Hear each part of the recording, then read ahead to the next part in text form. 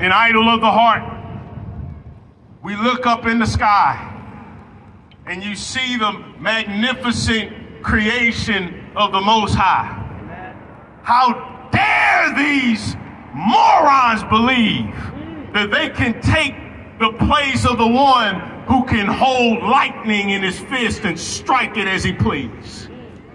The arrogance of these people to believe that they can stop the one who could sweep away this whole nation with an unstoppable tornado. We can't stop a tornado. We can't stop a hurricane. We can't stop lightning. We feel the wind, but we can't hold the wind. And so the one who can wear the wind as a cloak, I believe, brothers and sisters, we might want to listen to an almighty God like that. And he has given us specific instructions on how we must treat our temples to be protected from disease. No one should have ever died from COVID because, as Brother Ayo said, we already have solutions for it if you get it. But what I'm saying is that your immune system should be so strong, you shouldn't even know you have it in the first place. Teach.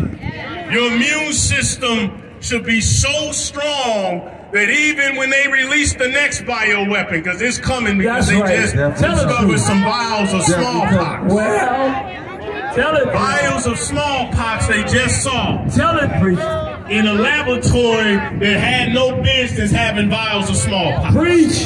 Tell them. So they've already figured out that this thing isn't even strong enough to kill anybody that's not very sick. So now, what are you going to do? Give us the word. When they release a bioweapon that will kill anybody that doesn't have the strongest of immune system. Give them the word. Get your immune system together. That's the word. How do we do that? How do we do that? We return to eating the way that we should be eating as a melanated people. The Most High has created medicines from the earth. He who is wise will not abhor them. Zinc, vitamin D3, that's right. Vitamin C, quercetin, all of those medicines are in food. Fresh fruits and vegetables. That's why they want to deprive us of that knowledge. Not GMO. Not GMO. Non-GMO. No GMO. That's why they want to deprive people of that knowledge of the true healing, the true way to restore our immune system. But we as a black people, we know something's not right about that. The God in us, the melanin in us, that's fueling us, we know that it's something wrong with depending on a syringe versus depending on something that's natural. Don't ignore that voice. Don't ignore your common sense. We have to start eating to live, family. I want to give you an acronym that's very important that I want you to remember.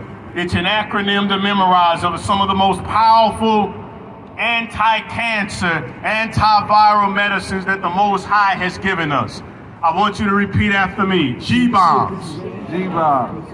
Repeat after me. Greens. Green. Beans. Beans. Onions. Onion. Mushrooms. Mushroom. Berries. Berries. And seeds. And seeds. Say it like you're really serious about not being in fear of any virus. Green. Green. Beans. Beans. Onions. Onion. Mushrooms. Mushroom. Berries. Berries. And seeds. And seeds. The medicine foods of our Creator.